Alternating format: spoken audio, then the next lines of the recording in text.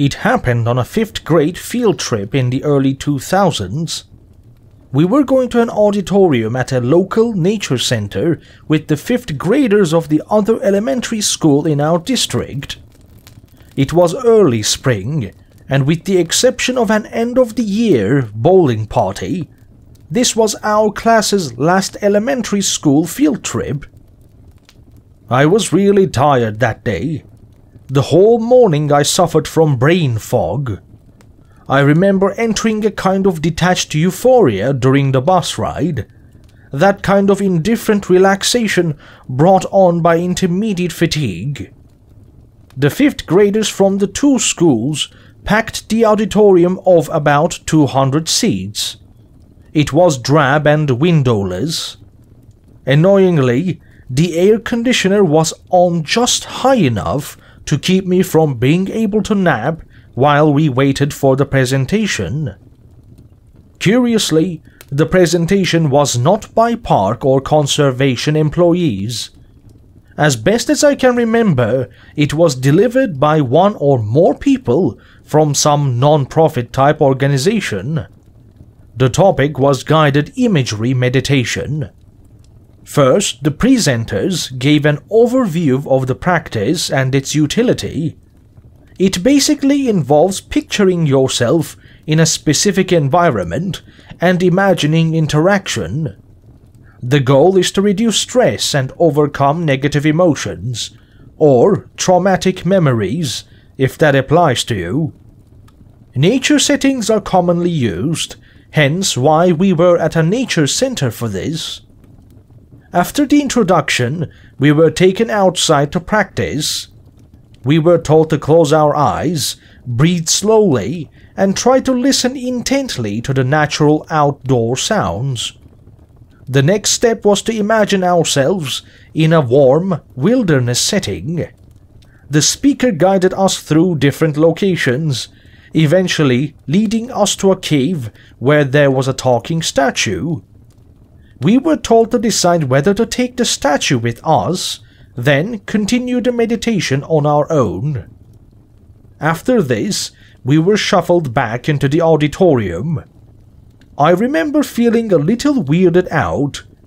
The reason why it was felt we needed this field trip was never made apparent. Looking back, I guess it may have been due to recent events such as the invasions of Iraq and Afghanistan. That's my best guess, and it still doesn't explain what happened later. Once we were settled down, we were shown a guided imagery video. In the background was relaxing, woodwind music that we would broadly call ASMR today. A soothing male and female voice alternated narrative lines as fast-moving nature scenes played. At various points, the voices told us to close our eyes, breathe a certain way, or think certain thoughts. I was still feeling pretty tired and off-kilter. I was starting to get lightheaded, and I needed to use the bathroom.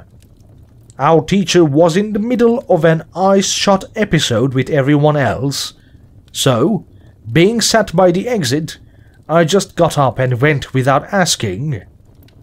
I was in the restroom for probably 5 to 10 minutes. I felt a lot better as I finished up.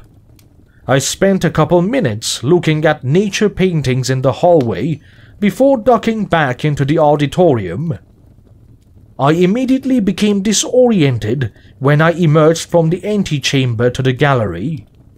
The projector screen was now flashing. The background music had been replaced with what I think was an ascending shepherd tone mixed with static. Beneath this, I could hear what sounded like a human voice, slow to unintelligibility.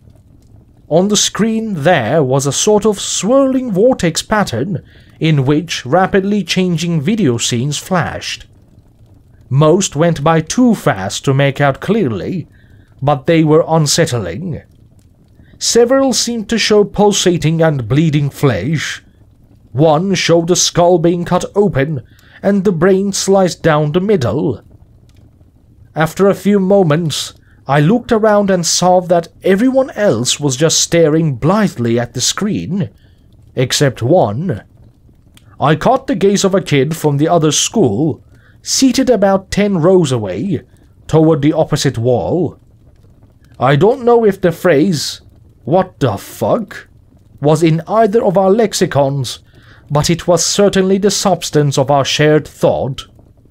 We continued looking at the screen, at our peers, then back at each other several times, before a loud warbling tone screeched from the speakers for several seconds.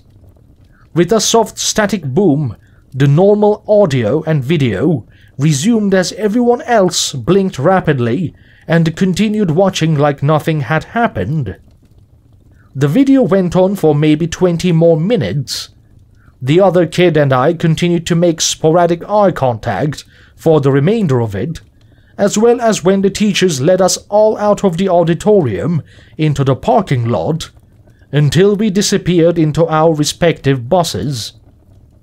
My physical and mental torpor was thoroughly cured by then.